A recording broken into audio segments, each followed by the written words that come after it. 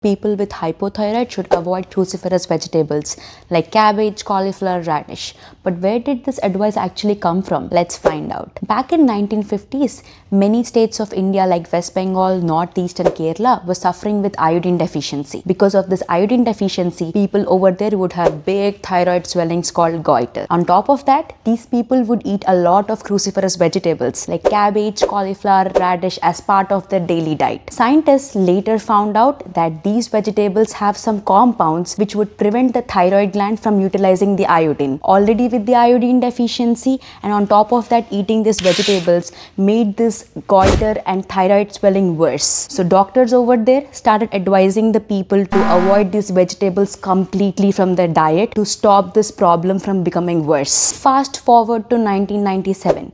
India launched a nationwide iodine program. As a part of this program, they completely banned all the salt and they fortified the existing salt with iodine. Slowly, the iodine intake improved and deficiency also improved, but the advice stuck around. But based on current research, if your body has adequate iodine intake, then eating cruciferous vegetables would not affect your thyroid. The truth is, yes, people with hypothyroid can eat cruciferous vegetables as long as you have good iodine intake. Now go enjoy your portion of these vegetables without any fear.